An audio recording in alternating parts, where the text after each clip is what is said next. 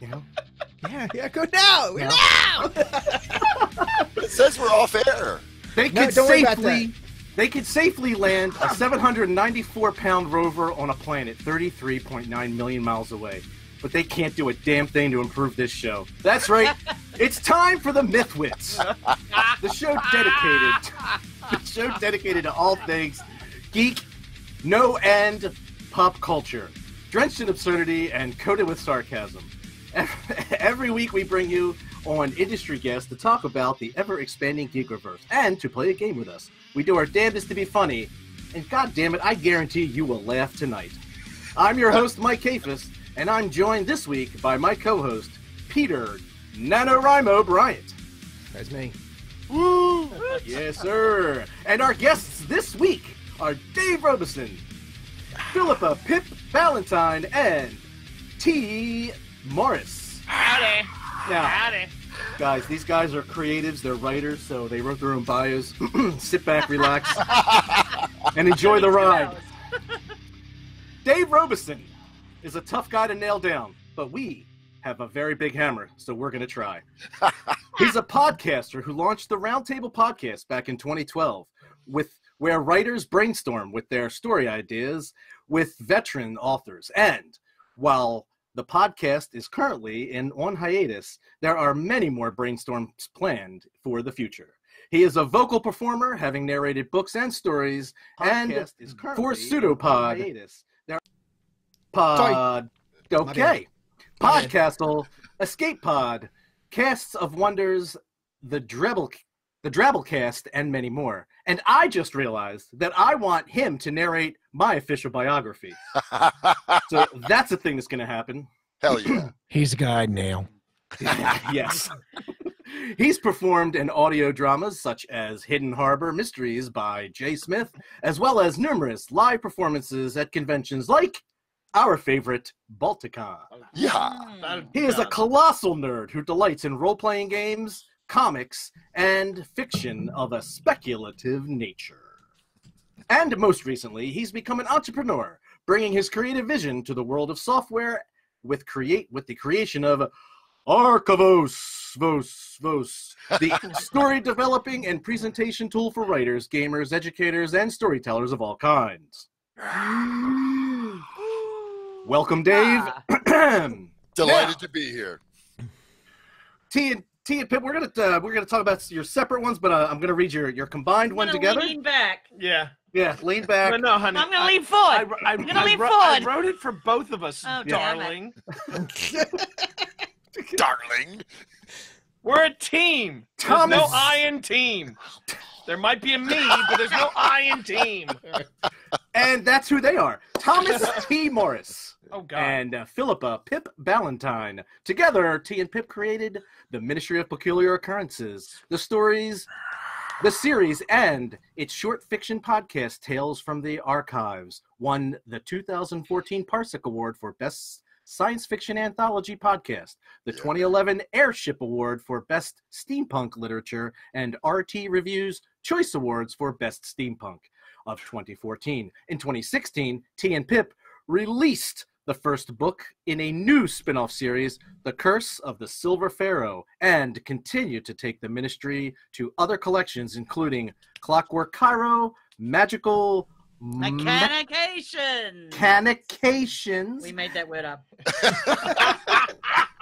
and Clockwork Fairy Tales.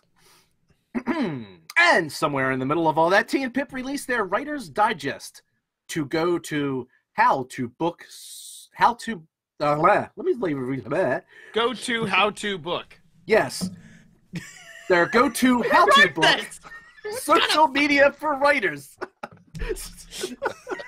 This year, T and Pip released the book, The Books and Brawn Dossier, featuring their stories of the ministry since the inception of the world back in 2011. Has it been that long? It has been that long. Dang. T also returned to the popular for Dummies line with his own approach to streaming with Twitch for Dummies. Pete, you and I really need to read that. T and Pip also host The Shared Desk, a podcast covering collaboration and other aspects of the writer's lifestyle. T streams on Twitch weeknights and weekend mornings at twitch.tv/the T Monster and hosts the Destiny-themed podcast Happy Hour with the Tower, found at happyhourfromthetower.com. Dang. They enjoy a writer's life in Virginia alongside their daughter and 3 cats. Visit them online, respectively, at pjballantine.com and tmars.com. Jimmy's got the bell. And Pete, roll the closer. Yeah, okay. That's all the time we have for tonight. Thanks everybody for showing up. All right. That's all you get. Wow. That's been a lot. All right, Mike, you can take a break for a second there. Catch your breath. So, the main focus tonight, for once, your host gets to be the main focus. Although everybody's going to get to talk about whatever they're doing, but the season closes. This is our season 5 closer, so you guys should feel honored. You're on. These are our prime shows. We save these for special people. Apart from T. We do. Apart from T, except for T. So I participated in NaNoWriMo, so we wanted to have some writers on, and Dave is a writer too. Dave, you've done some writing as well. I have. And, Absolutely. And Dave also has Archivos, which is a writer's tool, a writer's toolbox of tools. A compendium. So we're gonna talk about all those things. So We're going to talk about Dave's box. Yeah. I'm gonna let you all lead the show in that. You can. I don't know. Is that a choice? Yeah. I don't know if I have a choice with you guys. You're nanoing, right, Pete? Yes, Dude. I am. All right, I got questions for you, motherfucker. Okay. Oh man, there you Yes. go. There Go you for it. All right. Yeah. What has been now? First of all, lead up questions. This is not the question. How many nanos have you done? This one. This is your 1. first nano, and 0.8, you are on right? track to 0.8. get you're on track to get your 50K in That 30 days, right? That Okay. is correct. What has been your single biggest challenge that you have had to overcome to get to your where you're at now, 40,000, however many? Very good. Real life. No, in honesty, Yeah, that's seriously. exactly what it is. There have been nights. Yeah. Yeah, I fell behind. So writing 1,667 words a day is doable. Okay, That's a healthy number. It's a healthy it's number. a healthy number, and it's doable. It's totally doable. Even with a full-time job and a kid, and cooking dinner and shopping and all the things that you do, you can still get that in. However, if something should come up, like I don't know, Thanksgiving, or you work. Actually, Thanksgiving was helpful in all reality, but for some people it might not be. Let's say you're traveling out of town or whatever. It can complicate things. There's also being tired, getting sick, working overtime. Any of that kind of stuff gets you in the way. Yep. So there was like one night I did 700 words, but I got 700. There was more than 0. I think another night I got 450, and again, more than 0. But then that means that I have to do 1,200 extra, and then I have to do 900 extra. So this weekend, pile up. yeah, it does. It does. Especially, it's really scary when you're looking at it and you're like, wow, I'm 3,000 behind, right? That's how much I'm behind. But then I also have to write my 1,667 for today. So I'm actually 4,667 behind when I wake up in the morning. So this weekend I pumped out, I want to say 7,000 or 8,000 words in That's 4 respectable. days. That's very That's nice. respectable. Nice. Very nice. And it was like, dude, I got to tell you, It's a bit like a credit card. Yeah. You start out the credit card, you're making the payments, everything's good, everything's great. Get behind on one. And then you get behind on one, you're like, nah, I can make up for this. I can make up for this. And then a couple months down the road, you're just like, well, I'll just do the minimum payments for a couple. Next thing you're like, how the fuck did I get $10,000 in the hole? Right? No What shit. the Yeah, fuck, and dude, man? it was exactly like that because Yes. there were days where I was just like making the minimum payment. I got my 1,667 Yeah. in, right? Oh God, but Meanwhile, I'm still behind 3,000. Meanwhile, interest like you got a pretty mouth there, boy. I know. Yes. The only thing that would really kill you is if NaNoWriMo did have interest, only in the payment version. Oh my God. You're But mudder yeah, the puppet now. but I stuck it out, Dave. I stuck it out. I sat I at prefer this, syrup. Yeah. I put this ass in this seat, and I wrote, and I wrote, go. and I So wrote. you got the discipline. Now, Okay. next year, when you do Nano again, what are you going to do differently leading up to it and during it? Ooh, what could I do differently? Okay. I suppose I could not agree to do things for other people in that month. Yeah. Cancel That's everything a in good. There November. you go. Yeah. Respect your time. Budget, time box your time. Good call. Right. No, Right. don't respect your time. Be selfish about your time. Yeah. When could you know what part of Nano? That's why it's called Nano. As Nano. no, bitch, I got shit to do. I said, no. Exactly. Oh, No, but yeah, okay. So I need to do that, and I also. You know what? It's Next gonna year, go down real well, T. You're gonna get him in serious trouble. next year, Pete, We got you a have guest room. It's cool. You have to make me a very detailed honeydew list so that Okay. what my things that I need to do, my share, that I don't burden you with like what when you said that I just have to do this, what does that mean? What Right. what does just interview these guests for this other, because we did on top of everything, poor Pete and I, we agreed to be guest interviewers for a what is this Aethercon. Aethercon online role-playing Oh, convention. dudes. Oh, So man. so we're like one weekend, like he lost a whole weekend. He lost like a payment and a half for that weekend. Yes, I did. So I did. and now it's like we're editing videos, and I'm like, dude, I want to help. I want to edit. I'll do your share of editing. And I'm like, I don't have my Premiere is not up to date. It's not the latest one with what you guys are using. It's saying, Pete, it's saying this. What do I do? Right. I I'm just like, see him going, motherfucker. Let I'm me- writing. let me just do it myself. Writing. right. Yeah. No, Mike, this is what you see. Hold on, wait a minute. It's what? Fuck, I don't know.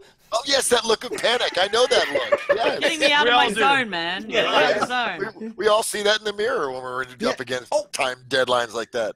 Oh, and Dave, you know another thing I might not do? I might not get a puppy like 4 months before. That would help. Oh man. Okay, good. Yes. Wow. Why having didn't a you just have a child- kid? Having Self- a Yeah, no, child right just have a before Nano? kid. No, don't do that. Self-sabotage right there. Yeah, it Okay, is. so It the is. things you're not going to do, what are you going to do? How about Okay. positive things that you can do that will make your Nano experience more productive? Okay. All right. So one of the things that I did that made my Nano very productive this time, which I will repeat next time, is I worked from a pretty beefy outline. And I had character studies written up for all my characters, all my main characters. So Nice. when I sat down to write, now I won't have the benefit this time that I had this for the book I'm doing now, because one of the benefits I had for the book that I'm doing now is that I had 10 years of wanting to write it and 10 years of ideas. So I'm not going to have the 10 years, but I'll probably do the sequel. So it'll probably flow into it fairly nicely, because I kind of know where I want the story to go after this one. So Now, I'll hold on. have Hold that I'll have thought. that. Hold that thought. T and Pip, you guys have written sequels. Is there a launching point, or is there momentum that comes from building off of an existing story when you launch into a sequel? Oh, for sure. It gets much easier in certain ways because you already know the characters, you already know the world. But then, of course, there's the horrible thing where they like, I want exactly what you had in the sequel, but different, please. Yeah. Yes. Could you make it exactly the same, only like really different, and do all new stuff? Because if you do exactly the same, they'll go, "Hey, we saw that before in the first one." And the thing is, you want to find something that is just like it but different, that does not equate as more. Do not do Spider-Man where you Don't just do keep Spider-Man 3. adding more people in. Don't do Batman and Robin. Definitely, for God's sake, never put nipples on the super suit. But the other thing, It's always down to the nipples. With but you. here's a good example. So yesterday, Pip and I saw Ralph Breaks the Internet, and let me tell you something.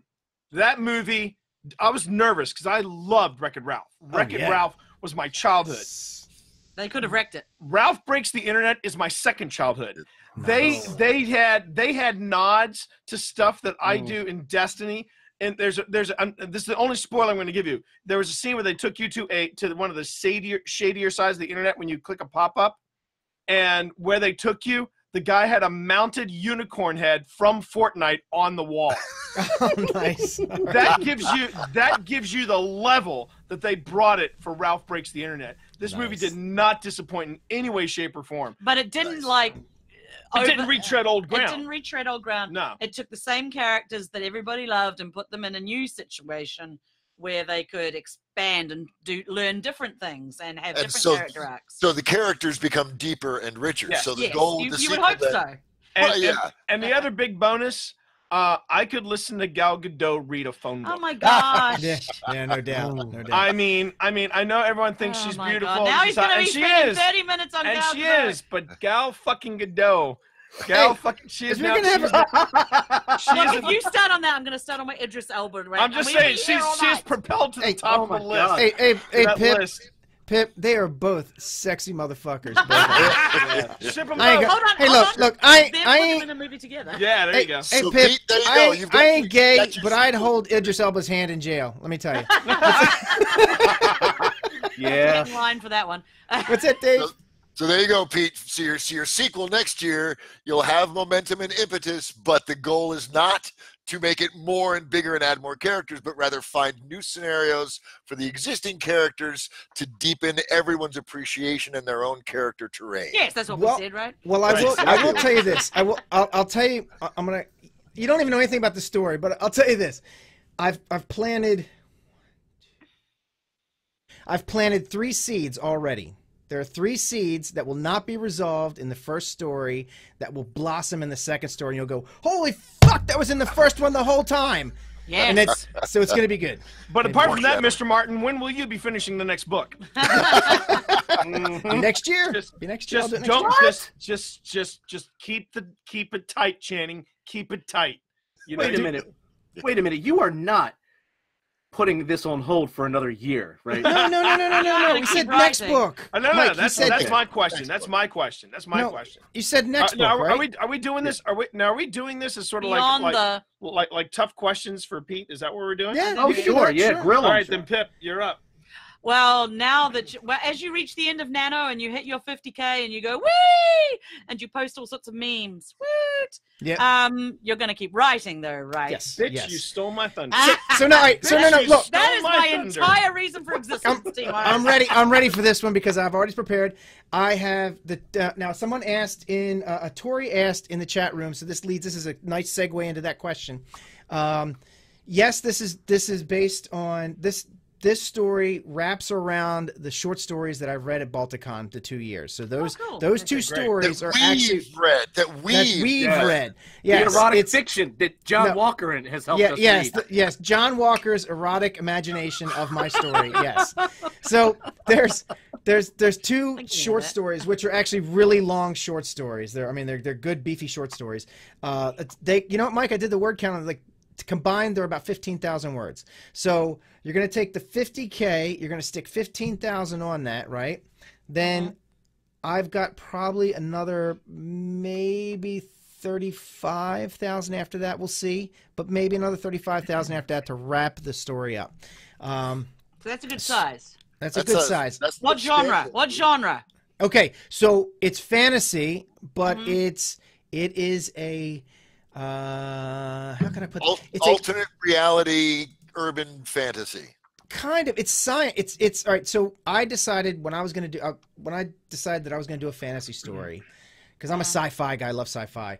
I wanted to do fantasy from a scientific standpoint. Now, you won't see any of that in the story at all. None of it. When you're reading the story, no, seriously, when you're reading the story, it's going to be a fantasy story, right? Because that's part of my goal. But on the back end, everything's explainable by science. So there are no monsters. There are animals. There are creatures. Magic is all based upon like a pseudoscience-y quark theory or string theory type of thing that I've come up with. So I can explain it all by science, but I'm not going to do it in the book because that's boring. I want the book to be a fantasy book. But if people get interested once this book comes out and they want to go to the webpage and read about all the stuff, I'm gonna put all the behind the scenes stuff in there. that explains all of the sciencey stuff. They can go research if they want to. If they want to stay, nope, it's a fantasy. I don't care what Pete says. Then they can just keep that, and it's a fantasy for them. So, so yeah, I've got. I'm gonna hit probably 100 and some. Now, I have a question for the writers. Okay, for writers in the room. Now, you hear about first draft, second draft, and third drafts, right? When I get done this first writing, you know, I haven't been going back and editing anything because that's kind of, they say don't do that, just keep going. I wish I didn't. Yeah. So what does first? I didn't. When is it first draft? Is first draft after I go back through and fix all the crap that I wanted to fix, or I mean, is first draft? You know what I mean? Or do I give it to other people first? To me, first draft is when you've finished and then you've gone through and done some self-editing yourself. Right. Second draft is when you send it to an editor or and somebody else, and they give you, you know, like developmental edits and pick up, or beta readers. If you've got a bunch of beta readers, they come, you let them loose on it, and then they come back with a whole bunch of stuff saying this character didn't act right, or this didn't make much sense. I didn't understand that. That's to me when you're going into your second draft. Do you disagree with me? So for me, the first draft is when you finish the story, and once you finish the story, whether it's a short story, novella, or novel, that is your first draft. When you say, okay, it's done. Then you go back and you look and you go, oh, okay, well, here's our second draft, and the second draft again is something the way I define it is that you do it solo. Third draft is probably when the editor steps in, and that's when you start getting into developmental edits and things like that. So you do disagree with me? I do. Well, because I do it well. I'm shocked. I'm shocked. Oh my God. It's only, my you know what? face. And I will say this: when you're working independently, sometimes your second and third draft becomes deep developmental drafts. I remember serious disagreements when we were writing Curse of the Silver Pharaoh, but the problem was that we were not communicating very well during that, and we had to fix some stuff. And there was one night where I shit you not, guys, I was sleeping on the couch. With his eyes open. She was pissed. She was pissed. Kind of like you'll be tonight. And then T with one eye open like this. She wouldn't say it. She wouldn't say it, but she read it, and I said, "Is everything okay?" She goes, "It's fine." Oh. And I was sleeping on the couch. Yeah, and I was sleeping on the couch. It's fine. It's fine. You're gonna make yourself comfortable there, but it's fine. And then she would be like, "Yeah, it's actually fixes a lot of problems." But the thing is, that's what a draft is, and I don't count the developmental edits or the line edits as drafts. When you submit this to an editor, it really should be as clean as possible. Yeah, but that's still a first draft. Second draft is editor. But the final draft is when everything's done. Kids, don't make me come back there. All right, listen, so Dave, I have a quick sidebar question because a couple people in the chat room want to know. T, what are you drinking? Oh, actually, it's going to be very disappointing. It's water with fruit in it. Wow. Sorry. That's all. What kind of fruit? Do you want me to get a beer? Do you want me to get a beer? I can go ask your chat if you want me to go get a beer. I will get a beer or scotch or scotch. Well, cigar. Let them decide. Why Easy don't now you- on the cigar. Stop smoking on the I'm house. not going to smoke in the house. why don't you ask your wife what you could get her? Yeah, you can get me. Yeah, that's a good idea. You can get me a. Bitch, your legs aren't broken. You can Ouch. go and get yourself something if you want. God, I'm trying. I'm trying wow. so hard. Wow. Ow. I am Wow. trying. Oh. That was my nutsack. Oh, I'm gonna hide. Hey, I'm over here, Mike. I'm right here. Hi, everybody. I think I have one of your my one of your teenage- adolescent teenage coolers in there. I'll go get Oh you my something, God. darling. Be right Cool. back. I have all Go, the drinking. hey, go get me a ability. Zima. No. Oh, nice. T, go make me a sandwich. Hey, Make so a sandwich while you're there. Steve. so Dave, what is your thought on the draft? Honestly, my question is, why do you ask? What is it about the structuring of the development of a story that's important to you? Well, I want there to be a flow. So like So as you're reading it, you're not disjointed. So as you're going through and you're reading it, action ramps up to action, or it hits you in the face because that's what you wanted it to do in that scene. I want as you read it, I want that feel to be there, and I don't want two people talking and like there's just a disconnect or disjointed. It's not like a real conversation to where you're taken out of it. Because I do a lot of dialogue. I'm dialogue heavy. You are, and it's beautiful. Yeah. I love dialogue. I love dialogue in my stories. Because as soon as you hit a dialogue section, the book starts moving. There's things are happening. Things happen more quickly in dialogue, at least emotionally. You learn more about the characters by what they say. Absolutely. Yeah. Mm-hmm. Yeah. With that in mind, then I wouldn't necessarily concern yourself on which draft. Is it the second or the third? Right. So much so as in order to achieve what you're trying to achieve, which is, I think, noble and laudable. And there's a sound. I just got libationally erect with that. Libation. We need to use that in a book. Yes. It's fantastic. Eliza, I believe I've become libationally erect. Copyright, patent pending, Too late. Red US, pat off. That deserves a stiff drink. In order, a stiff drink, yes. Some That's what she said. hard cider, perhaps. Anyway, let's Cider. I hardly. All right, come on now. So, in order to get to that point, okay, Pete, the first thing you need to do is what everybody says about the first draft. You got to tell yourself the story. You need a complete story. Don't fuss with flow and pacing and tempo and rhythm and the nuanced elevation of this, that, and the other. You tell the story. You get all the shit that's supposed to happen on paper, because you can't edit a blank page and all the other euphemisms and cliches that everybody throws out there. At that point, then, and this is going to be different for every single writer, you either go scene by scene, chapter by chapter, and structure those individual moments, those compact, compressed moments of scene that you can say, okay, this scene is good. Do that as a pass, perhaps. And these are just suggestions. You might have your own style. Right. But then you step back and you say, okay, how does this scene segue with this scene? Now you're looking at a larger dynamic, a larger narrative arc. You want that first act or the first major beat or whatever. Do the same thing. Do these flow together? Of course, by this time you've gone through it 4 or 5 times in your own experience. Your understanding of all the things that are happening is much clearer now. So you can start anticipating, oh, yes, but if I do this, there's this thing happening in Act 2. Yeah. Or on down the road. So it's, first tell the story, work with a scene, polish, and then start cobbling together those larger chunks until the big chunk, the story itself, is laid out. And then exactly as T and Pip said, give it to beta readers, give it to editors, have them tear every foundation of structure that you thought you knew about your story out from under you. You must cry. Weep and drink heavily, and then we got that part fine. And then resume. I don't worry about whether you're on the first draft or the second draft. It's what are your benchmarks of storytelling achievement, and how far are you along in achieving those benchmarks? It's not there's not just one benchmark of getting it published. So it's the stage is back. I think it's when you're writing. I don't know if this is T's going to totally negate whatever I say, but for me, when I'm writing it, I start off loving it, and then as I get towards the end, I start to doubt it. So to me, the first draft is done when I feel happy with it again and I don't hate it.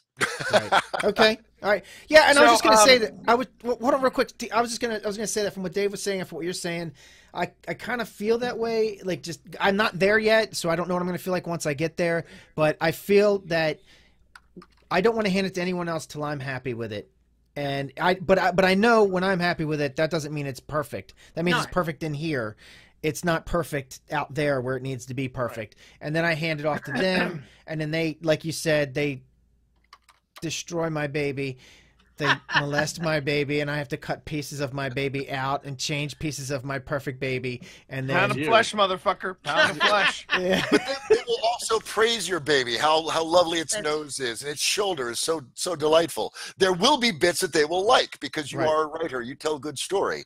So look for those as well. And I don't have a lot of experience with beta readers. T and Pip can probably speak more to how to deal with that scenario. Well, editors. I mean, the first ever editorial pass I got, I did actually cry, like an actual baby. But then my God. I saw. I can't do this. I'm awful. Right. But once you stop crying and you think about it and you're like, no, they're helping me polish up the bits and making it much, much better, then it's all worth it. And your baby looks much, much better at the end of it. And, you know, because they're not seeing it through rose-tinted glasses. They're seeing it through the position of a reader. And right. And sometimes you're just too close to it to really see the imperfection. Absolutely. Sure. Yeah, So I honestly think we got off the topic though that Pip presented, but I'm actually gonna come back with my critical question for Pete. Yes. Okay, you've done NaNoWriMo. You are on schedule or scheduled, as some people would say, on schedule to hit 50K. That's great. You know, give yourself a fucking cookie. Here's my biggest gripe about NaNoWriMo. Oh, God. NaNoWriMo takes place in the month of November. That's 1 month. There are 11 other fucking months. What do you plan to do? And I say that because I know too many people that they make NaNoWriMo the only month where they write. And the excuse they give is, well, see, Nano's different. I can use Nano as an excuse. No, fuck you. You either write or you're a hobbyist. And I this is the only time I pull the elitist card, because I get really uptight with people who give me excuses as to why November is the only month in the year where they write. The whole point, at least for me, the way I see it, the whole point of NaNoWriMo is to give you a taste of what it's like to work on a deadline, to demand a daily word count for yourself, to get you in the regimen of writing again and again and again. It's like saying, I'm going to be a martial artist, and I'm only going to train for the month of November. Right. And then I'm going to do this one competition at the end of the month. I'm going to win it, but then I'm going to eat donuts and drink booze for the rest of the year. But man, come November, I'm fucking Bruce Lee. And that's not the way writing works. It's never the way writing works. Losing weight? Can you lose weight like that? You can try. 1 month. 1 month. 1 month. Right. 1 month out of the year. My NaNoFido. All right, no, so T, let me talk to that. And you're right. You're absolutely right. I totally agree. And in fact, I've been doing a lot of introspection. You know, when I'm not writing and I'm like trying to sleep, I've thought about, what does this mean? Like, so what now? Like, that's what you're saying. What now? What now? And what now? And I think what Nano has been teaching me is how fast I write, like how fast I can write and still write legible shit. Right. Right. What time it takes to do what I'm capable of, and the fact that, you know, I'm going to hit 50,000 words in a month. Fuck, I can write. I mean, I can really pound words out. So yes. I've learned that about myself. So yes. It's like I've come to the conclusion that, shit, I can do this, right? Yeah. I don't have to do 50,000 words a month. I can do 10,000 words a month. That's fine, so long as they're great 10,000 words a month. Exactly. I mean, even if you said, I think it's designed to be a confidence booster. Right. You can do this thing. Right. Mm-hmm. I mean, even if you said, I'm going to try to sit down and write 1,000 words a day. Yeah. That means that in roughly 3 months, you have 90,000 words. Yeah. And I mean, that is respectable. And the best part of all is it takes you just under 3 months, which means you have another 9 months to play around with in another project. And even if you're, that's the thing, is that I want to make sure if you're doing Nano, then yes, take advantage of the lessons of Nano. But I think the biggest lesson that gets missed by a lot of people is Nano is not about writing your passion 1 month out of the fucking year. Right. It's getting you in the in the routine, in the regimen, and giving you a taste of what it's like. Because there's some people that go, oh yeah, I spent a year and a half on your first book. I'm like, that's great. You realize you're going to have to write your second book within 6 months, because that's exactly what happened with us. We wrote. How long did it take us to write Phoenix Rising from beginning to end? It really didn't take too long. It took about a year. But there's 2 of us. Yeah, there were 2 of us. and we were working in 2 different time zones. It was when we got in the same time zone, everything got fucked. The editing was great, but the productivity took a shit. The thing is, though, is that we developed. That's the thing. We developed and we wrote Phoenix Rising, I would say, within a span of roughly a year and a half, 2 years. And then they said, that was great.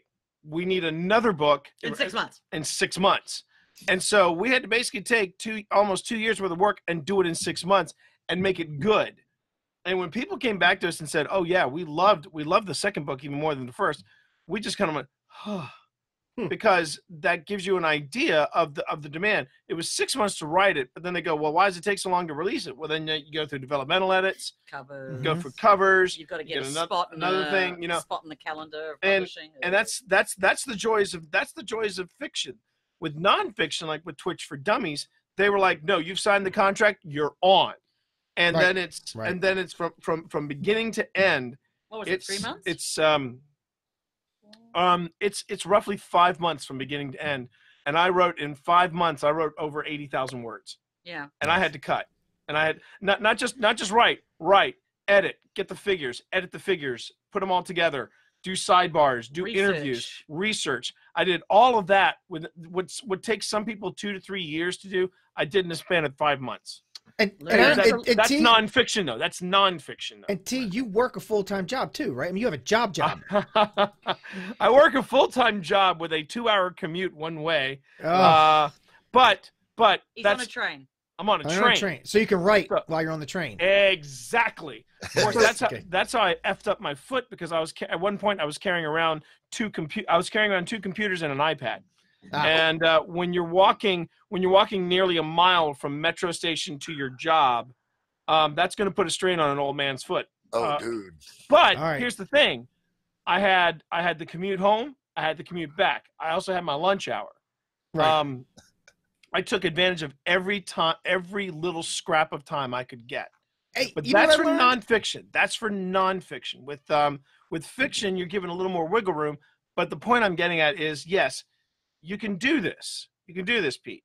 Here's a question from the chat room. And T and Pip, I think you guys are probably the best to answer this. You guys started writing like Phoenix. How old was your daughter? Or how old were you able to? How many years ago was that? Phoenix was 7 years ago. So, oh my God, she would have been. Basically, the question is it possible to be like a decent writer and be a dad and like have and actually raise a child? Yes. Well, you put them to bed on a decent hour. That's the first thing. Starla Hutchton wrote 5 of her books on her iPhone in the toilet. Yes. Yep. Oh, that's right. That is a great example, actually. That's good. Sometimes you got to grab what you can. But can you have a life and be a writer? And some people are shocked when they go, "Wait, I thought you were making your living as a writer." I'm like, I'm like, no, there's this thing. That's adorable. I know. It's until we get this thing called universal health care, that ain't happening. But the thing is, yes, it is possible. Now, there are going to be times where you have to make sacrifices. Case in point, I'm getting quite a bit of pressure for people to get on and play Destiny. You know, hey T, we're raiding tonight. Can you be there? No, I've got a deadline. Yep. I got a friend who's like, hey T, I really want you to try Fallout 76. I can't. Why? I'm writing. And there's another friend of mine who says, yeah, I can't seem to write. I can't seem to get my words out. And I said, I can't talk to you. I'm writing. And I said to him, I said, well, what were you doing last night? Well, I was playing Fallout. And what were you doing the night before? I was playing Destiny. Well, it's amazing. I said, do you know what I was doing then? I was fucking writing, man. And he was like, what are you saying? I'm saying it's called sacrifices. And sometimes discipline. And discipline. And sometimes it sucks balls. But you know what? If you want to be a writer, you got to man up and be a writer. Yeah. I can't remember what it was. Go ahead. I was gonna say I can't remember what it was. I made a Facebook post, something about. I took a break. I made a Facebook post, something about writing and how wiped out I was. And one of my friends replied, he's like, "Well, there's a waste of 17 words." I was like, "Fuck!" What are you doing on Facebook? Get back to work. And you know what? that's I would say of all the things that I do in social media, because I still produce podcasts, I stream, I do all that, but the thing that I have to struggle to find time to do, and I love doing it, is blogging.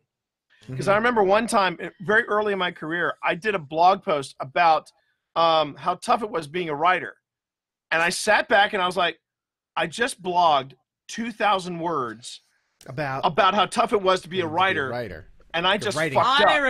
Irony. Ooh, that's when I got my ass off a LiveJournal, and I just. But that's the thing, is that you're gonna make some sacrifices. As I say all the time, when people say, "Oh well, you know," if they come on my stream and they go, "Oh, you suck at this game," I go, "All right, let's back up a bit.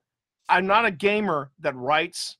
I'm a writer that games." Right. Yeah. Right. Well, that's And it wasn't Destiny for Dummies. It was Twitch for Dummies. So back off. Tell your mom to cut the crusts off the PBJs, and maybe you won't be as cranky little shit. He's back on his caffeine, Pip. Speaking of cranky little shits. Wow. Wait a minute. So one of the things that I'm doing for from here on out. So one of the things that I'm doing to open up my time to do writing. And Mike and I have talked about this, and it's part of why Mike is running the show in November, is he's getting ready because next year, season 6, I told Mike, I said, I'm only producing 20 shows.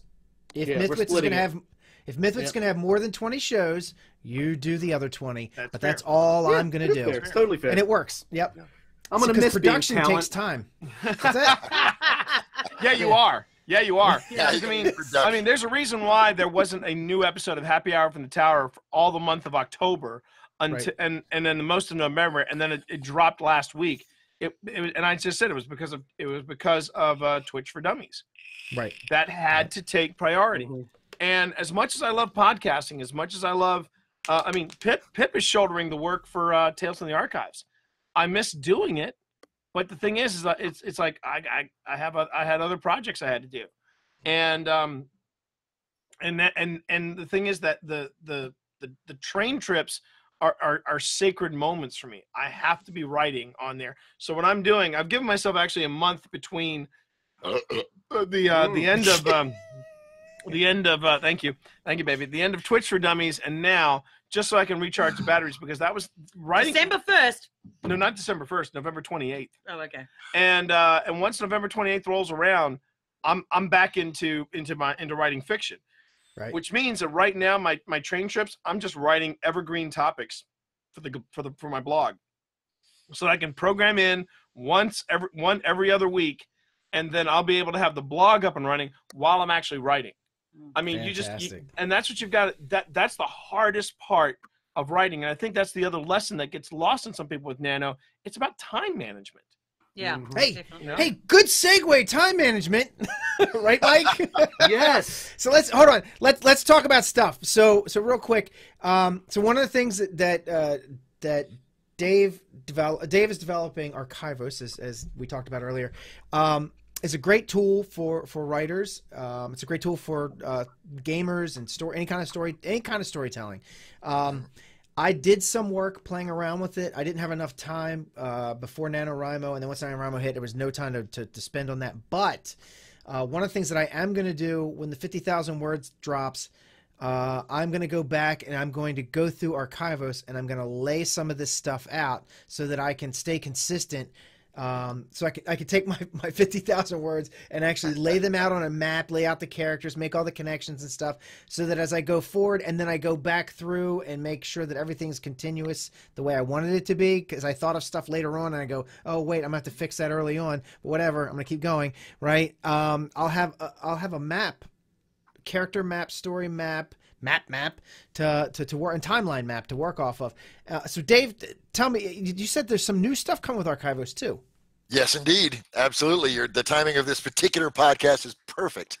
The devs worked all summer long on improving performance and stability of the app, and now the thing moves so much more quickly, and everything is pretty much rock solid at this point. They've used the last 2 months to do a complete overhaul on the display modes. So the story web, the living map, and the timeline are all getting a major overhaul. I can give you a sneak preview, an exclusive sneak preview, if that would be something that is appropriate for the show. Tell. The screen's on you, buddy. Just share your screen. Get right ahead. Sharing. Where's Sharing is caring. Absolutely, Yes. and this is how I roll. All right, so let me share and pop over. Here's Archivos.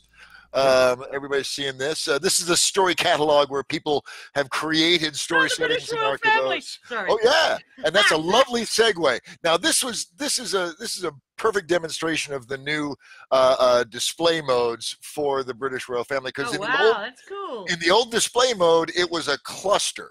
Let me show you the new display mode for the story web. Ooh. Wow. Yeah. Oh, look at All right. that. That's So There's now- Mom. There's Mom in the center. Queen Hello, Mom. Mom.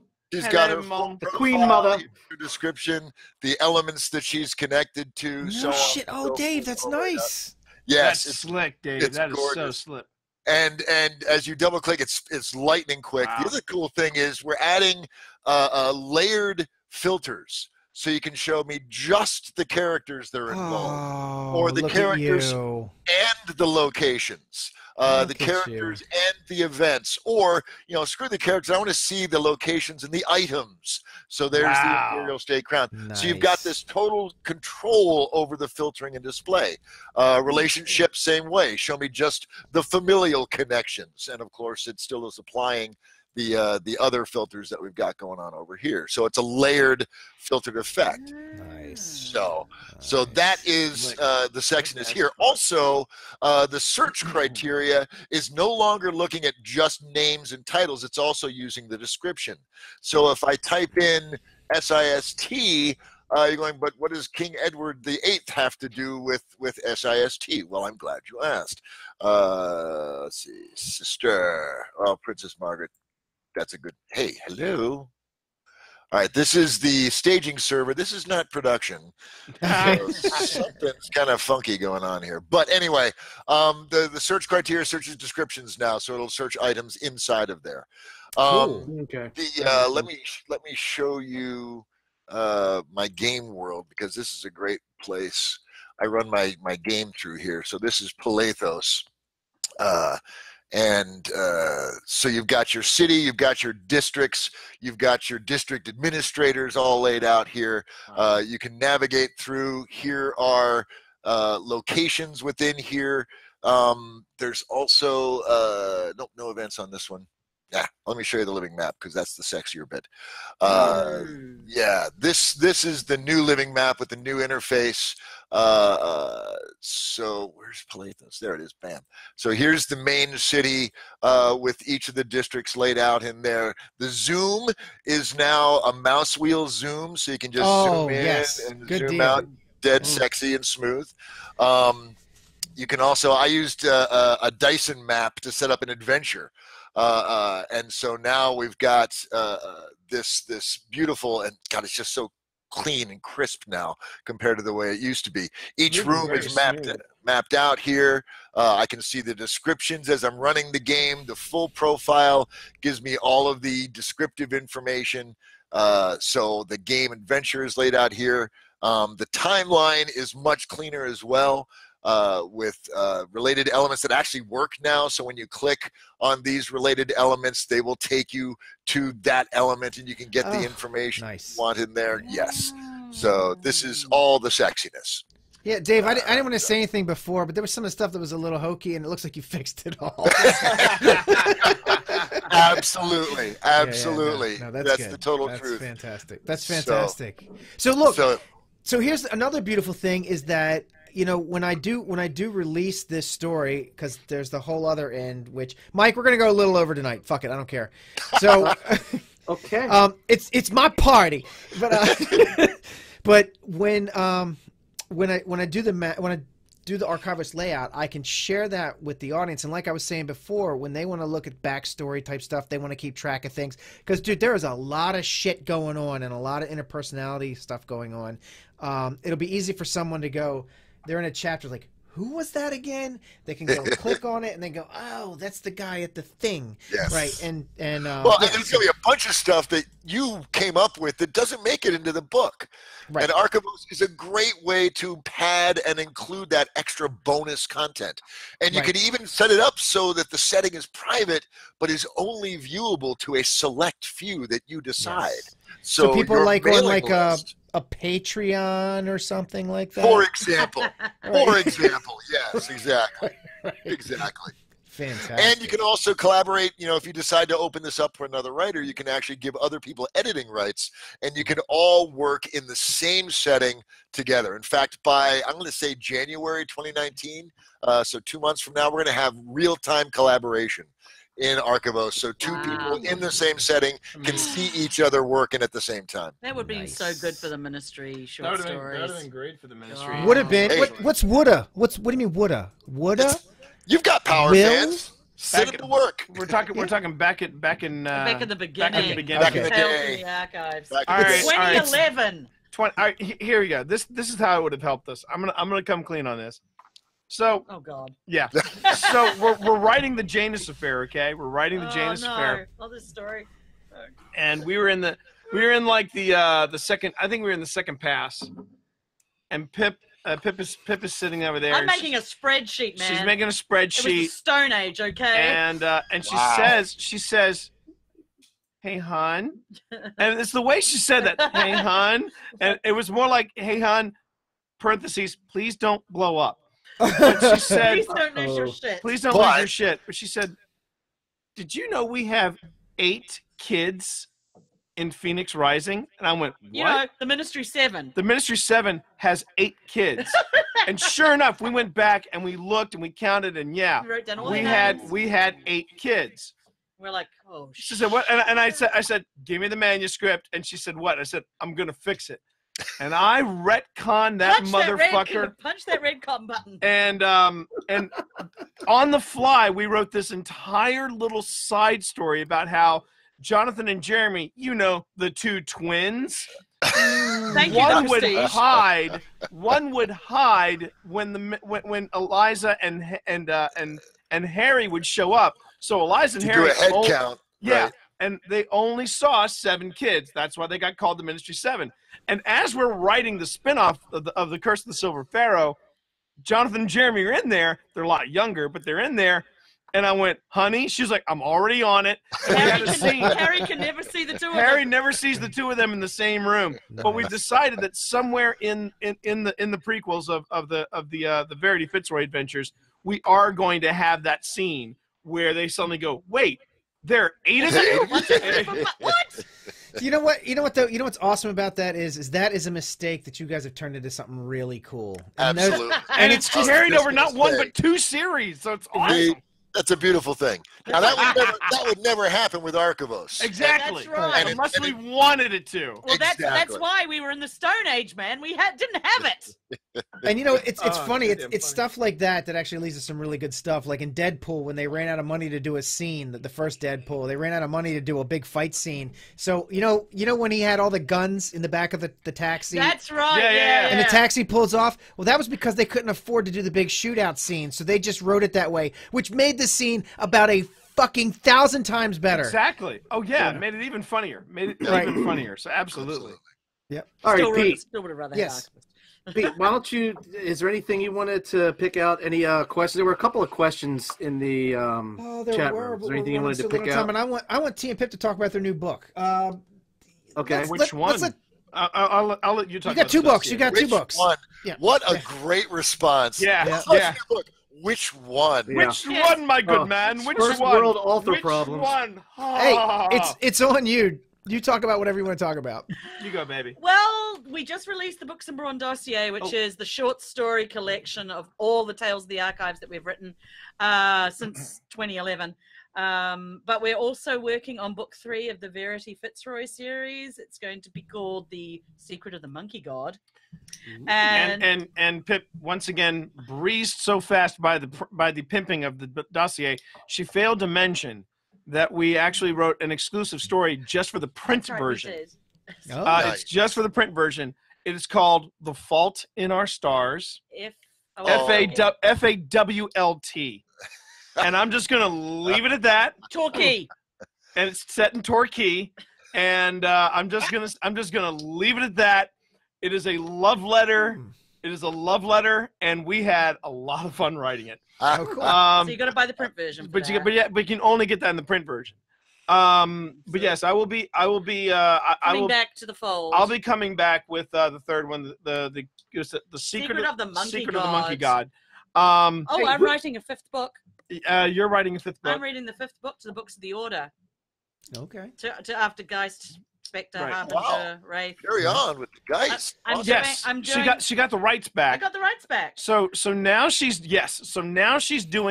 finally doing what she's been wanting to do for the longest time.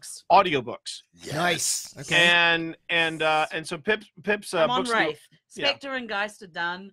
Wraith is in production, and so I should have it finished January next year. The 4 books. Yeah. And so I want to get Awesome. on a 5th book. Geist. Who's reading? Are you reading them, or is somebody else reading them? She's reading them. I'm reading them. She's reading them.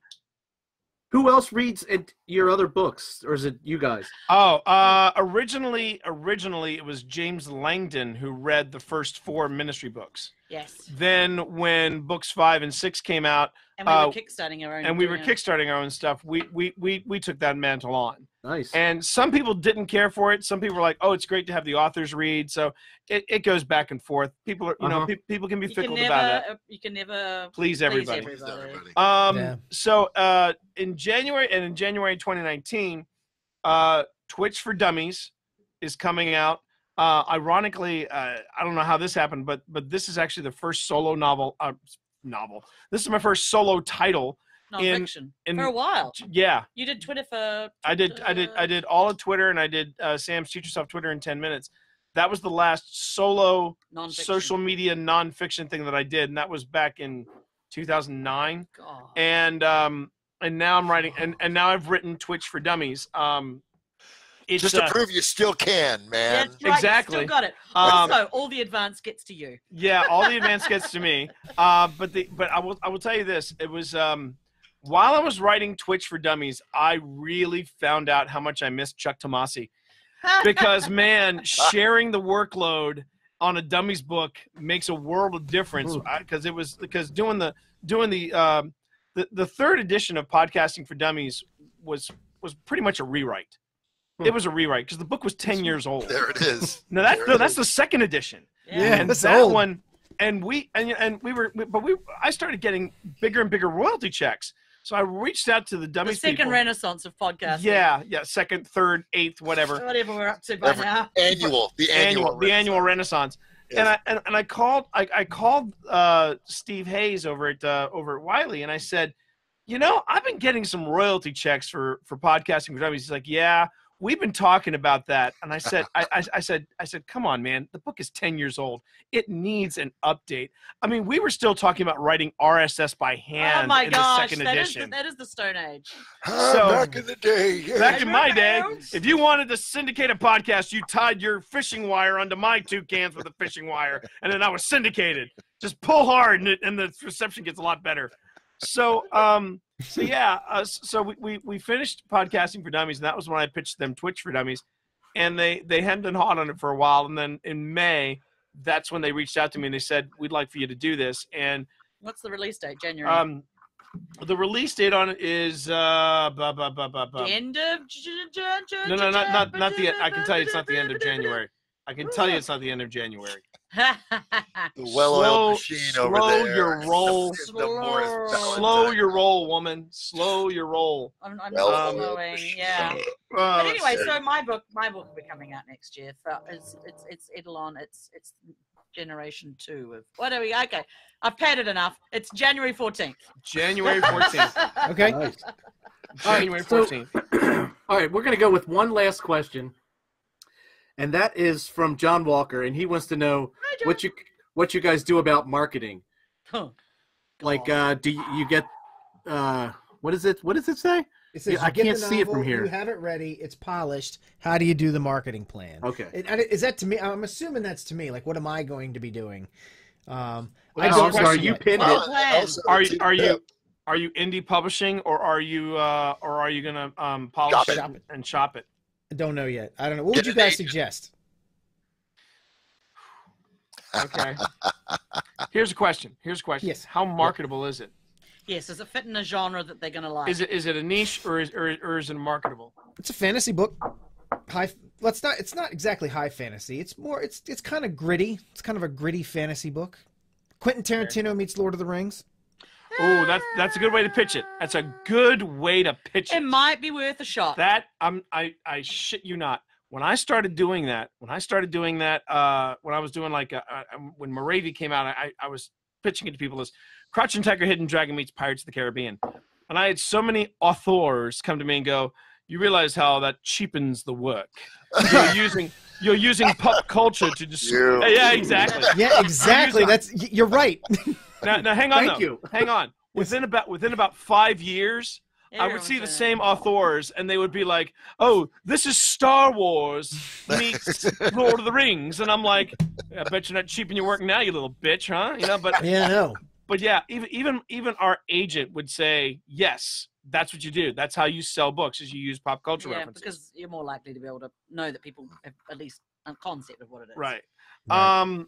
Like for example, right now the solo work that I'm looking for, that I'm shopping. He's stepping outside the genre. I'm stepping outside the genre, and I still don't know what genre it falls under. But the thing is, it's set in the world of esports, and that's why it's a thriller set in the esports industry. Okay. And nice. and I would say I would describe it as, what if Lance Armstrong did esports? Okay. That's Nice. the best way I would describe it. All right. And I'm running with that, and that's, to me, that is marketable, because right now esports is huge. Ninja It's was only on getting Lance bigger. and it's only Armstrong, getting, not so much. what was that? Lance Armstrong, not so much. Not so much. But not you so know much. who he is. But you know who he is. It's a little Well, lopsided. I mean, like Ninja was on the cover of last month's ESPN. ESPN magazine did an entire issue just on esports. There is a multi-million-dollar esports arena in Vegas, and if you haven't seen the pictures of it, dude, you've got to see it. It's ridiculously So cool. in short, yes, if your genre Yes. is hot, take a shot at New York. Why not? If you think So- it's marketable. So Well, you got- marketing. So how do you market then? Which is Right. going back to John's original question. Research. You gotta look. You gotta Research look. what? Build your email. No. We're talking about shopping. We'll get to you in a second. No, he's talking about If you're- marketing. There's We're a talking about difference. marketing to an agent. If you're marketing to an agent, you got to research the agents that are actively looking. That's true. for You have to titles. do Yes. Okay. All right, that's Okay. and also that they represent works that you do. For Can example, I also suggest building your brand now? I know it sounds like a No, terrible marketing thing to do. Oh wait, hold on. Define what is that? Hold on, Define wait. that. Build yourself a website, get yourself on Instagram, start building an email marketing list, because sure as eggs, if you do start to get a nibble, they'll say, "So what's your reach?"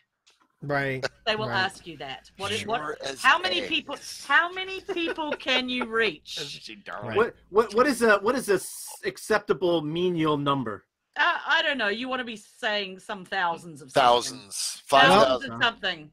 Well, I'll tell you this. They're part Like of mine. your podcast. A How piece, many listeners yes, do you get? Right. A piece of my strategy is that there is also a role-playing game that I have developed that rides hand in hand with this story. Now, these are not characters anyone played. It's not our adventures in whatever land it is. This is a novel all to its own, but it's set in the world of the role-playing game. And I happen to work with or part of TSR Games, the new TSR Games. So there's likely that this game will be released by TSR Games, which gives me an instant 10,000 person reach, just you got to like market. that. Yeah. There you go. See, so I think I He's- kind of he's want done those a to lot go. of his homework. He's Yeah. doing all right. And That's that's good. And I mean, That's good. and if you're looking for an agent, these are all things you put down. You know, Right. just give them numbers. They love numbers. Yeah. Even if they don't understand the numbers, they just Right. like numbers. So that's the kind of research that you're doing now. That's if you decide you want to shop, and you got to shop for agents. Mhm. You got to shop for agents. Don't worry about if you want to go with an indie press, that's fine. But honestly, and I hate to say this about the indie press, but they're right now competing with Amazon. Amazon has made self-publishing not only easy, insanely easy, but because Amazon carries these books without question, it also makes it easy to get yourself seen. Mhm. Now, one thing I would avoid doing with agents and with people in general is touting yourself. This is what not to do. Touting yourself as a best-selling author, because the minute somebody hits Amazon's bestsellers, they start throwing around the term "I'm a best-selling author," which is absolute horseshit. Because there are some tiny markets where it's Yes. very, very easy to be the best You seller. can cheese that so easy. Right. The best sell, and it drives me nuts, and that's why when But, people. but does it just drive you and other authors nuts? No. I don't think New York knows what they're doing No. as far as segmenting. I mean, do Amazon people just- that are outside of the industry get worked up about somebody saying I'm a best-selling author when they're best-selling on Amazon? I don't think do it you means care? anything. I don't think it means anything. It to doesn't. them. It doesn't mean anything Unless you can say New York Times. Yeah, unless you can say New York Times, and that's the other thing too. Or maybe That the thing that I think is a total cheese when people use the term best-selling author. I was at a conference, and someone was doing a conference on how to make your next title how to make your book a bestseller. So I went to this woman was represented by our agency, and I said, well, I'm gonna see if I can't learn something. I'm sitting there, and she's going off, and she's on all kinds of weird tangents. I raise my hand and I go, I'm writing fiction. How do I make this formula of yours work in fiction?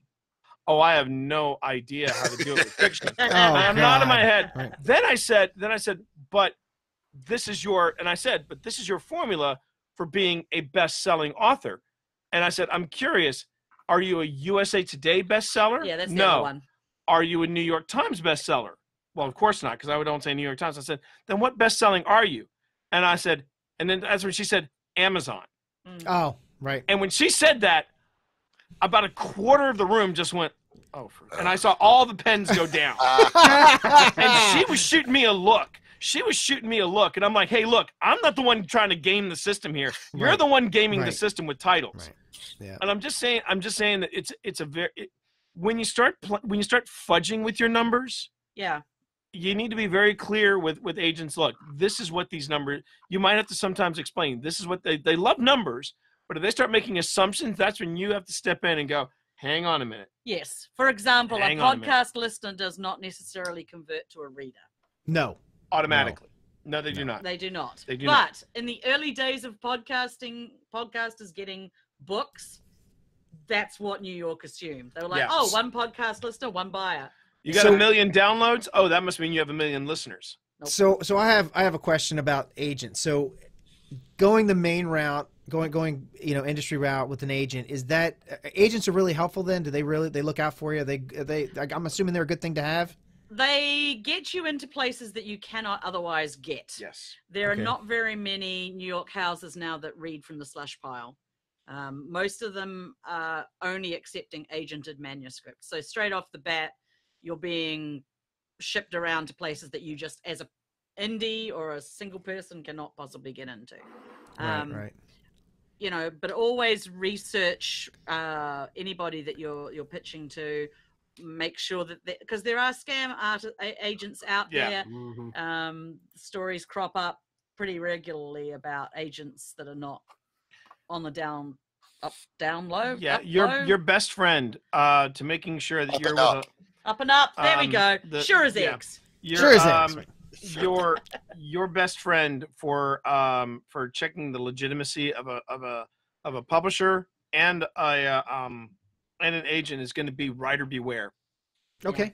Writer out. Beware is a fantastic resource for that. Now, let's say you decide, you know what, I'm going to independently publish this. Cool.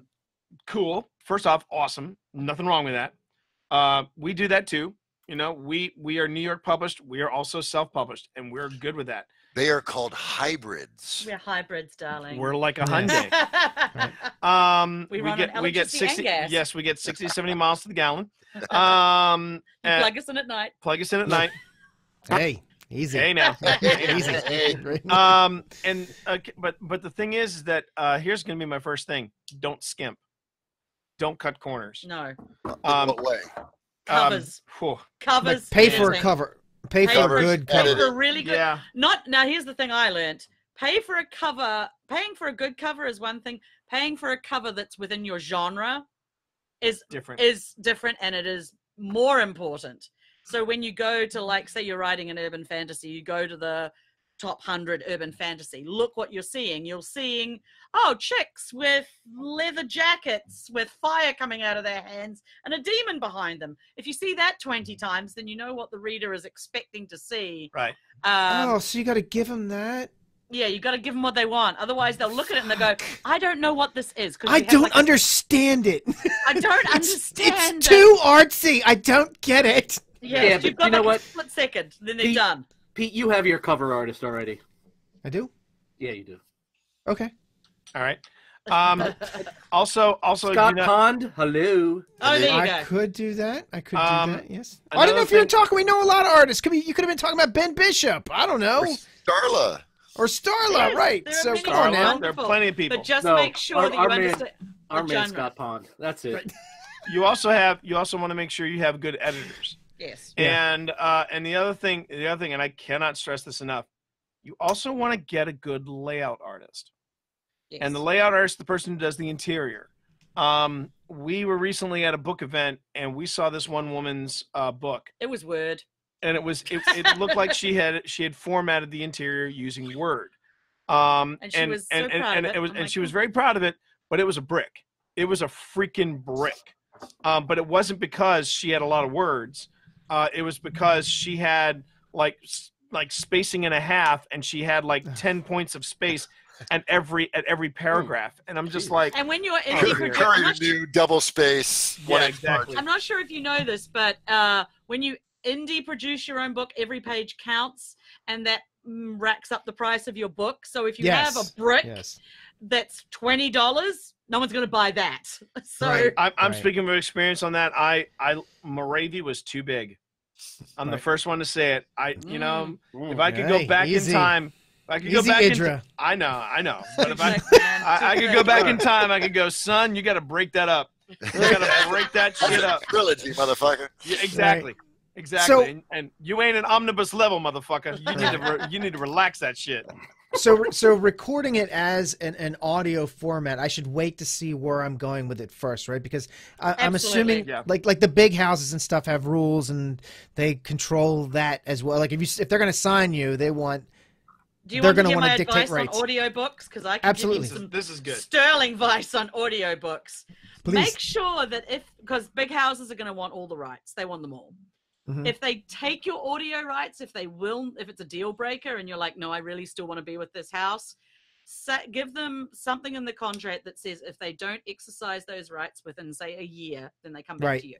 Okay. Because that was And that's what the agent does. That's what the agent does. That was the most irritating Oh, thing no shit. about the books of the order is that they sat on the rights and they sat on the rights. And I said, hey, could you just give me back my rights? And this was before audiobooks became big, you see. Right. So it wasn't really a thing that authors were thinking about.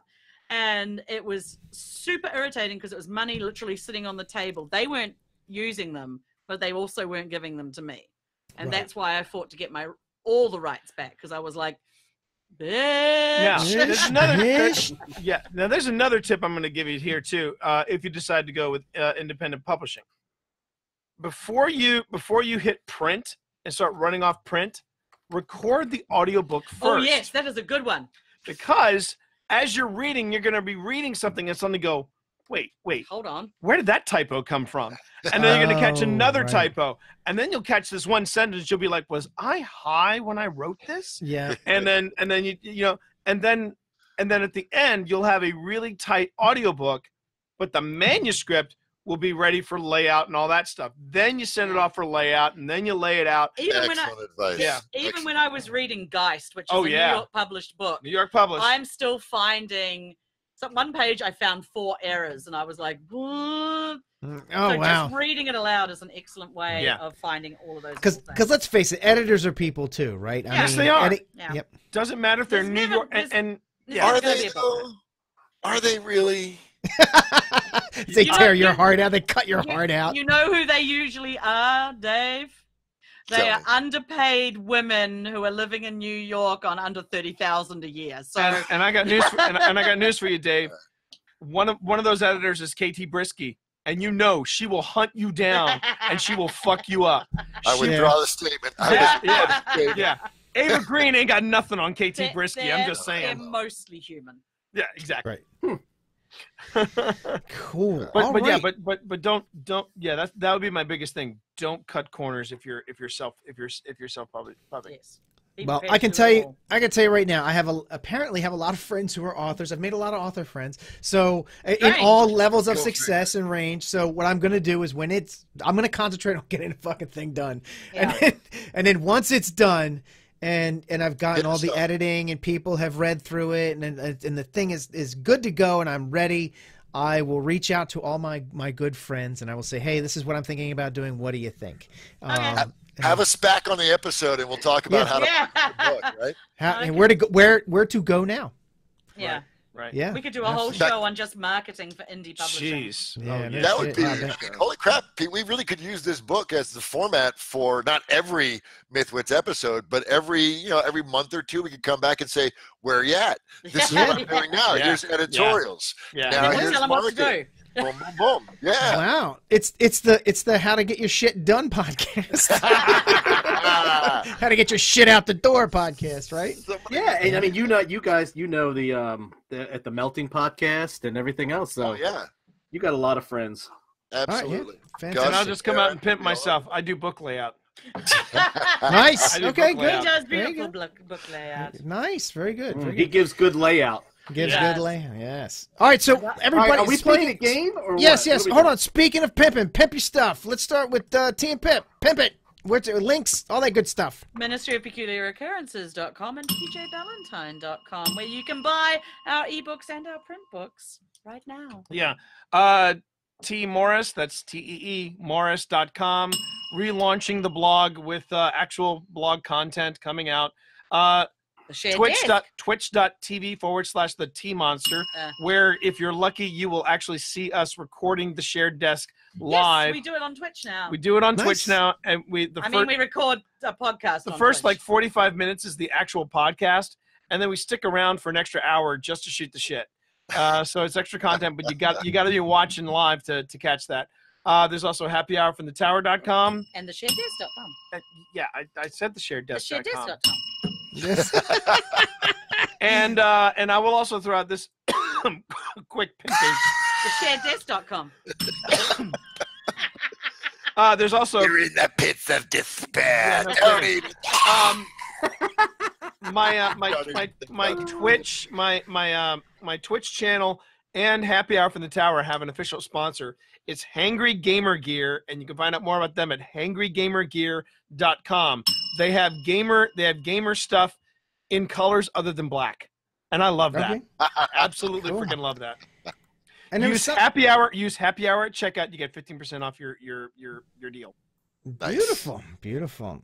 And so no more writing boot camp. Was it writing boot camp? What was it before? What was that? Your original podcast? Fantasy Writers Boot Camp. Oh yeah, no, you're talking about the Survival Guide to Writing Fantasy. Survival Guide. Yeah, that's it. I thought that's been dead for years. God, yeah, I know. Yeah. I'm just joking. I'm joking. Decades. So Dave, about a decade. I think the last episode dropped in 2007, maybe. Oh my or God. I was no. It was shit. I can't remember. You guys met during that. I was in the apartment.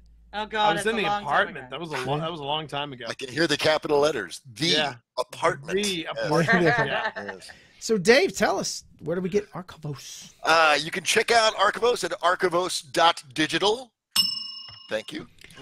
You can go directly to the app. You can go to app.archivos.digital and just dive right on in. We are on Twitter at Archivos Stories. We're on Instagram at archivos.stories.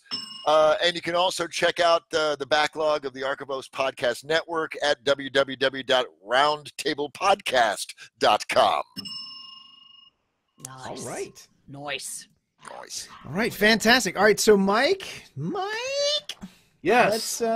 Let's do that game thing. I'm gonna put the pretty picture on you and go. No, not go yet. Oh, Jesus Christ. Shit. Pad. Pad, baby, pad. Adding the time. Hey, there's music playing, but we don't know. We don't have any. All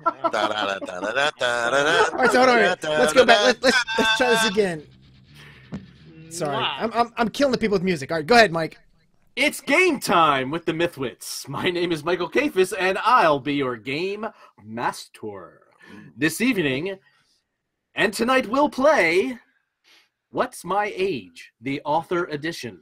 Oh God. I will give you the names of 6 New York Times best-selling authors. Oh my God. And each of you must take a stab at guessing his or her age.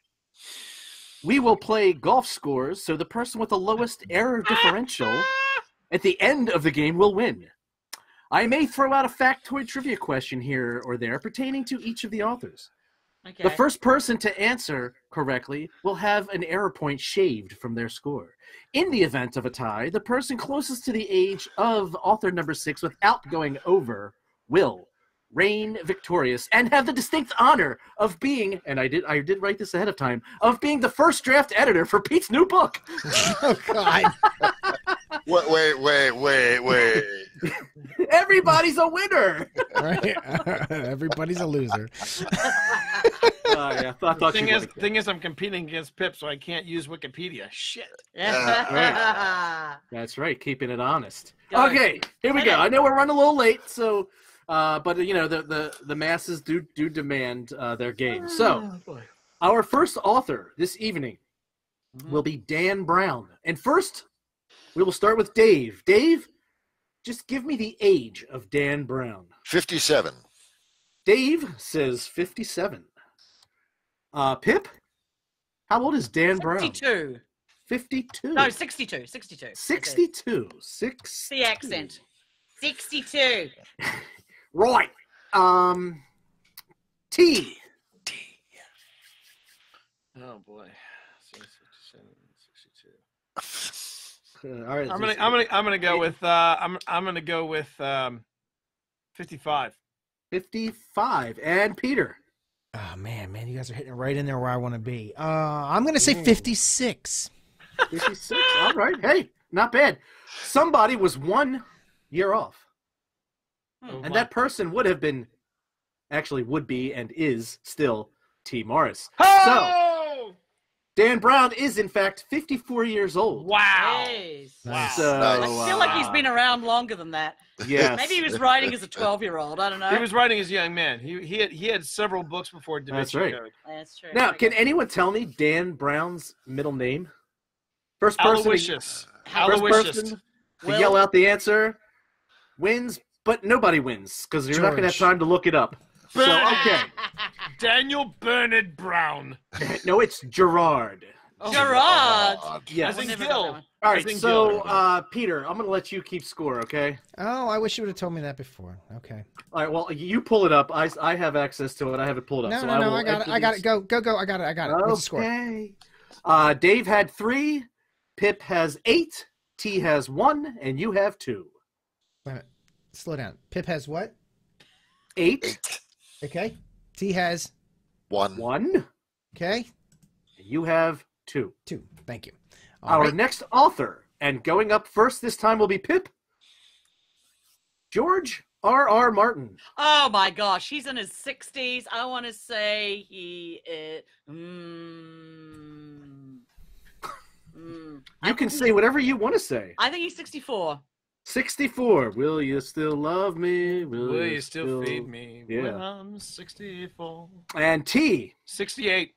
68. And Which Pete. means he better start fucking writing real soon. Yeah. Sorry. Is Peter. that my outside voice? Peter, 37. 72. 72. And finally, David. 71. 71. Ooh. I'm gonna laugh if he's in his 50s, because man, Road He's hard. not gonna laugh because he don't look like he's in his 50s. No, no. Somebody's very correct. He better got this goddamn book out quick because he is 70 years old. Jeez! wow. Yes. So that would be Dave with 1 point, Pip with 6 points, T with 2 points, and Peter with 2 points. Nice.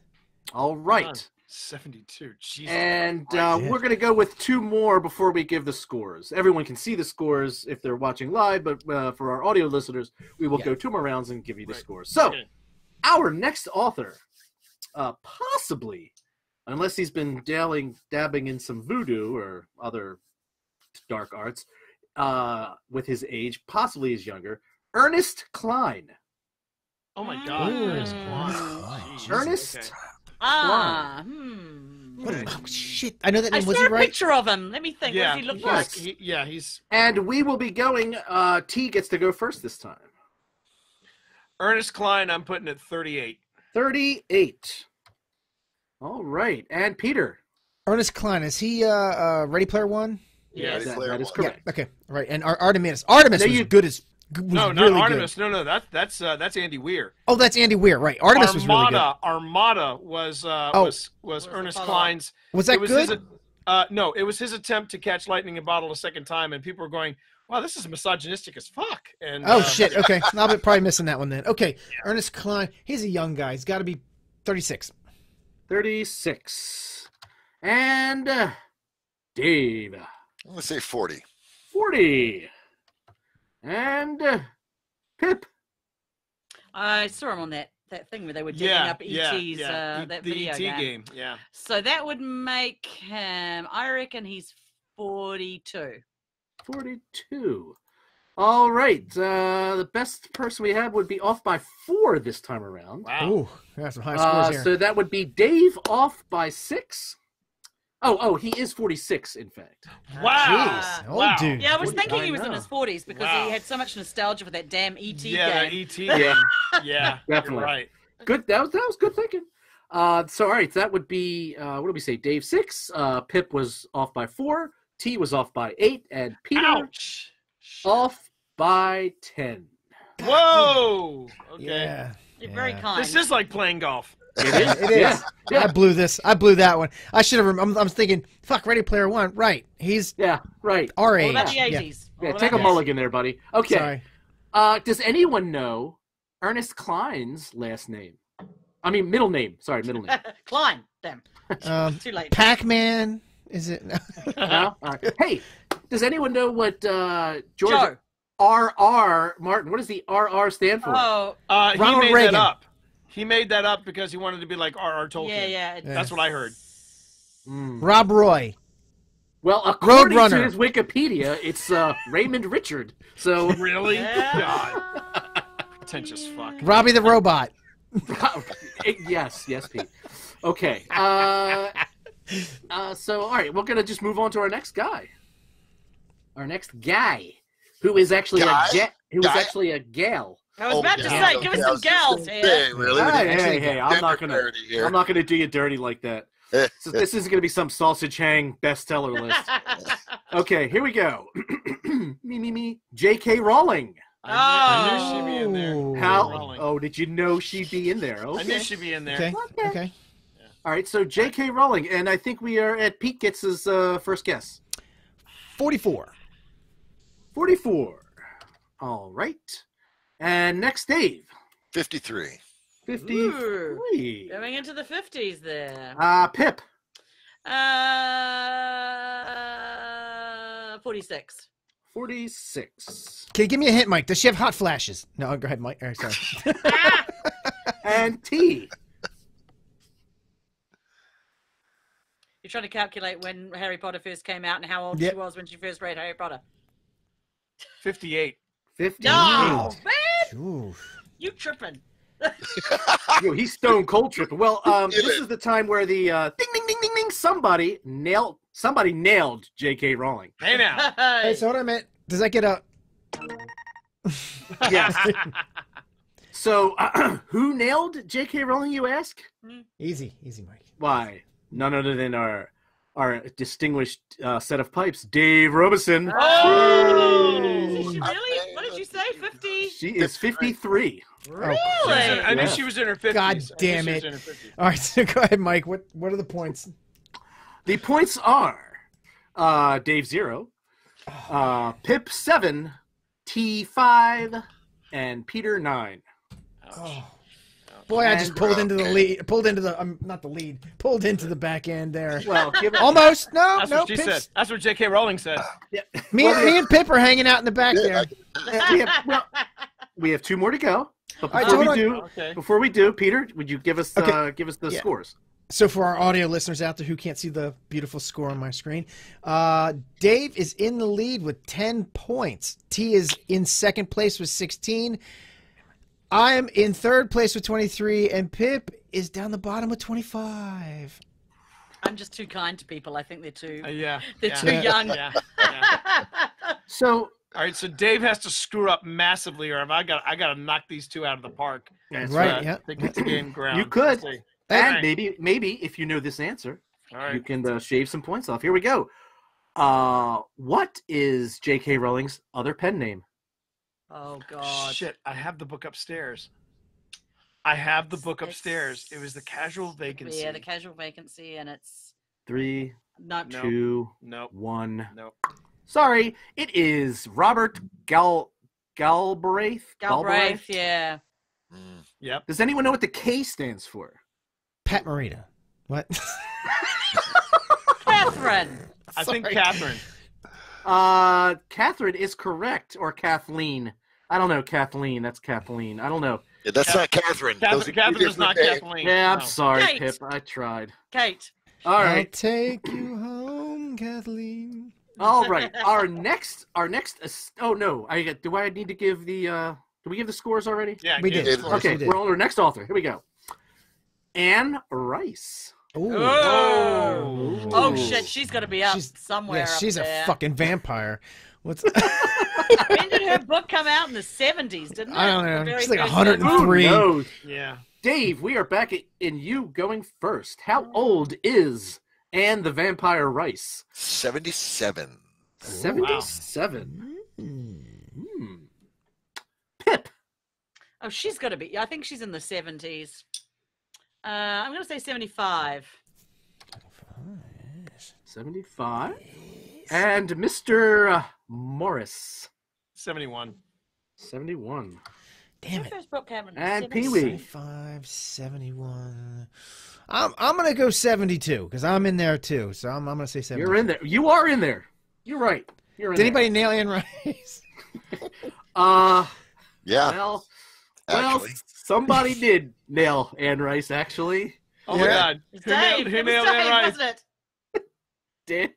Ah! Dave Robison. Dave, jeez, Dave, you'll pimp on his show. Yeah. He's so good at this game. So cold. Dave is blooded. nailing all. Dave is nailing all the bitches. Yeah, Right. I hope he Jesus, doesn't nail Dave. the next one. I'll tell you that right now. Oh, Did he know Georgia? Stephen King. All right. All so, those archivos brings the bitches to the yard. That's right. It's that voice. It's that goddamn That buttery goddamn voice. voice. Buttery man voice. There it is. It is. All right, It so is. Mike, what are my scores? I want him to record a wake-up alarm for me. Mike, wake up. No, you just He'll never wake stay in up. bed. And I just popped a boner on here and He's just gonna be like, well, let me knock this one out, and then I'm up. Oh, God. Oh, God. All right. So that said, Dave has 0. What are you, Yes. 12? Yes. Yes. Yep. Pip Yep. has 2. I already knew that. T has 6. Oh my God. Yes. Peter has 5. Oh man, I can't catch a break. All right. I just keep sinking. Does anyone know what? Let's see. What is Hold on. Oh, does anyone know the birth name of Anne Rice? Ooh, no. Let's start. Hey, Robinson, put your hands up. Put your hands in the air. I don't need you typing. Hey, Siri. Oh, No. no. You know what? This is the most bizarre thing I found. Right? Jill Are you ready Corn. for this? Yeah, hit us. Her birth name, Howard Allen Francis O'Brien. Whoa.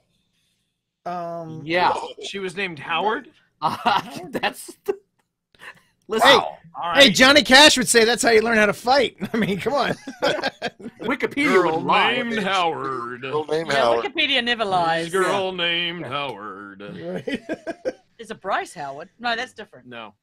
All right. All right, so here we go. All right, let's wrap it Last up, baby. name? Last Last name. one. Give The us last one good one. The last New York Times best-selling author. Oh God. And I don't want any eyes rolling. No, I'm just kidding. Scott Sigler. Oh Oh, God. Fuck's sake, How really? old is the Sig? Physically or mentally? Yeah. I'm gonna no, need it's got to be physical, physically because yeah. Who's first? which could be a trick question. He's probably like 400 years old. Yeah, I was about Right. to say. Yeah. We're going He's from nocturnal. Anne Rice Right. to yeah. All right, so Pip gets the first guess. Now, when I first met him in San Francisco, he looked Oh, yeah. about 12. 12, But he's yeah. aged a lot through publishing. Through authoring. I'm gonna say He had hair back then. No, he didn't. No, he didn't. Nope. Never had hair. That motherfucker had never had hair. I'll tell you a funny story about that. I'm gonna say he must be in his 40s. I would say 43. 43. All right. Hey, Robison, get your hands in the air. Maybe even a bit older. No, he's I don't not know, you cheating. go- Come on now, Mike. Come I on. don't know. It's so hard to tell with no hair. That's really Yeah. how I judge men. It wouldn't, Yeah, it wouldn't see, look. surprise. Hey, look, it wouldn't surprise me if Dave Robertson. I wouldn't be surprised if he nailed Scott Sigler. Yeah. Yeah. I mean, come on. Just tell us All right, how Dave. it is. Dave, what do you got? What do you got? You talking to me? Yeah, Yes. what are you gonna go with? No way. I thought you were Pip, and then it's T. Yeah. Oh, you want it? You want that? All right. All right. I would bring it. Yeah. All right, T. Now you roomed with him, T. You must know all of his secrets. Yeah, I spooned with him. see. How did he feel? Like Yeah. He felt spongy. He's kind And he of had bony, this one right? eye. He's not- He felt very spongy, and I remember this Right. one eye was blinking at me, and it was talking about something about chicken scissors. Right. so he's like 10 millennia old. Yeah, He's one of the old ones. yeah, he's one of the old ones. He's one of the elder gods. 39. 39. He's gonna kill all of us. Peter. I think I've talked to him many times, and I think he's about my age, so I'm gonna throw 48 on there. That's the age I am, so I think he's very close to my age, like very close. All right. 48. Mr. Robert's son. 46. 46. If he says 20, if he's actually 23. All right. Well, listen. First of all, guys, I want to say this. Oh God. One of you has, in fact, nailed Scott Sigler. Dave. Is Dave. it Dave? Is it Dave? Is it It Dave? is not Dave. I Oh, don't think Dave so. did not know. Is it this guy? It is not T. Oh my God! It is not Pip. Oh, It's this guy. That's right. Oh, it's that That's my guy. boy. Nailed It's it. that guy. Wow! You may have Nailed roomed him. with him, but Pete nailed him. All right. Nice. Scott Nice. Sigler is 48. Wow. Yes. Hey, He looks good for 48. He- It's because he's he, bald. It's because yeah. he's bald and No, he's that's because he clean-shaven. drinks the blood of virgins. Oh, that's true. Right. You know. That's true. Ah. So long as he Very doesn't hard do the porn to find stash. in San Yeah. Francisco. So long as Scott doesn't do the porn stash. When he does the porn stash, I'm like, ew. Oh, I know. yeah. That's Same a- here. Dick, It's a stop. travesty. It's a travesty. Yeah. So we Pete and I made a commitment to go to Sigfest next year. That's it. That's Yeah, a we're thing going that's next gotta year. happen. It's it. It's Oh my on. God. It's God done. be with you. God be with you. It was nice Thank you. knowing you. All All right. right. Real quick, does Damage. anyone just for a last minute shave? Does anyone remember or know Oh, God. what his first monster story title Earthcore. was? Earthcore. Yeah. Earthcore. Yep. Yeah, Yeah. Earthcore. We sold it at the Dragon Moon Prius booth. Yeah. Sorry, it was tentacles, tentacles, and more tentacles. Oh, it was. Oh, wait, the one he wrote as a kid. His Ah. first Yeah. I monster thought story. you meant published novel. He didn't say Alright, published. All right, now this may be a more common one, so get ready to yell it out because there may be a point difference here. Okay. What was his mother's occupation? Ooh. Teacher. No, No, that was his dad. that was his dad as a coach, right? Yeah. No, he- Peter was right. Peter gets a point shave. Right? Damn. Wow. He was You a school didn't, you, teacher. didn't, you didn't spoon him enough, T. I guess I didn't. You didn't get all the good Jeez. stuff out of him. No, no. Hey, hey. Too, Here's the really hard for problem. me to ask questions. I was like, Oh, God. But here's oh. Dave is down. Dave is And down. God.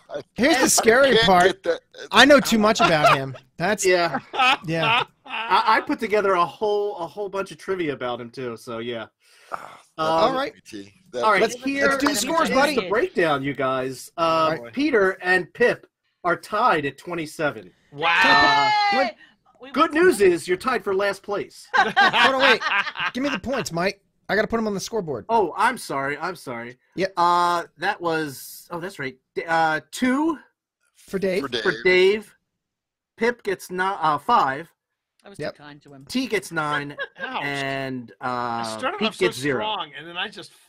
T gets 9? Yeah. T gets Okay. 9. T gets 9. Ooh. I Yes. Wow. screwed the pooch. I screwed the pooch on those last couple. Yeah, and it was Siggy. Yeah. All right. All right. So now, all right, our final scoring. All right. Oh, Pip, bringing up the rear, looking good, honey. That's how women do it. That's right. Yeah. Nice. Pegging. And Driving them She's- in before hey, them and their She's lemonade. pegging the score, Mike. Pegging the score. hey, bad news, Pip. Yeah. I mean, right up your rear No. is your husband, Oh, God. T. Wow. Moritz, Oh. with a scant 31 points. Yes. Yep. How apropos. How And then unsurprising. Pete is Together just again.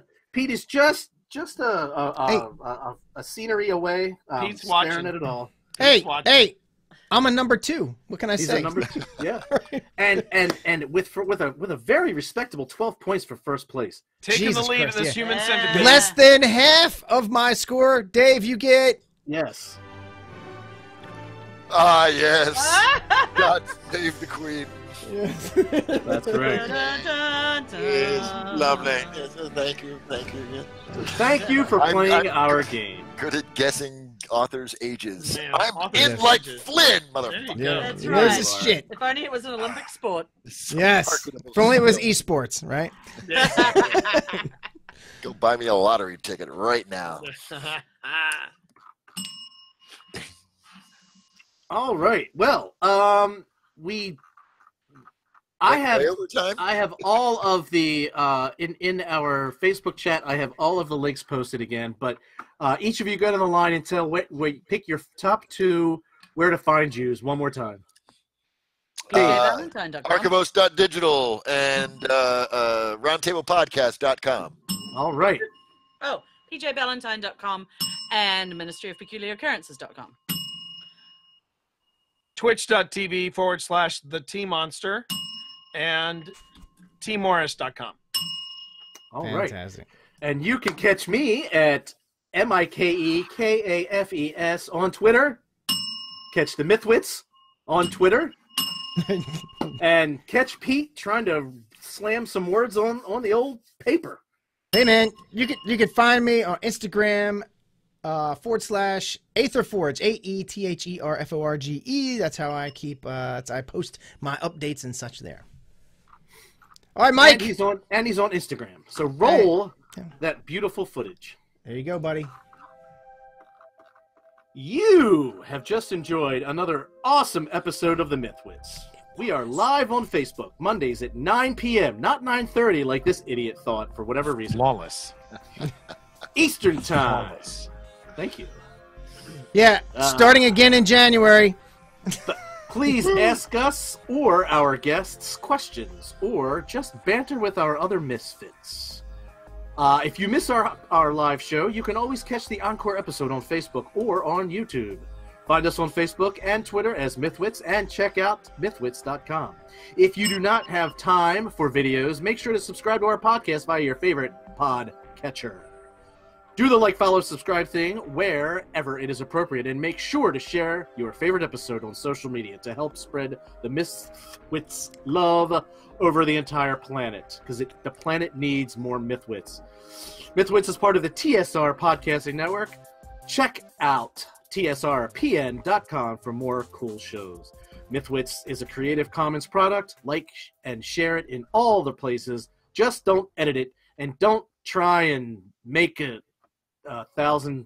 What is it? 10,000 times a day. Do not listen to it 10,000 times a day. Make sure to check out other Aetherforge at us at aetherforge.com for more cool stuff and join our mailing list. Thanks everybody for listening, and tell your friends to tune in. And until next time, Pete. Mike is going to have to read this 20 times to me before he's allowed to read it again live. But other than that, thanks everybody for a great 5th season. We're going to see you in January for our 6th season, which we plan to level up this motherfucker one more time, just like we did this year. And the only thing else I got to say is 41,802 right this second. You're almost there, buddy. You're almost there. Get Hit it. it. Hit it.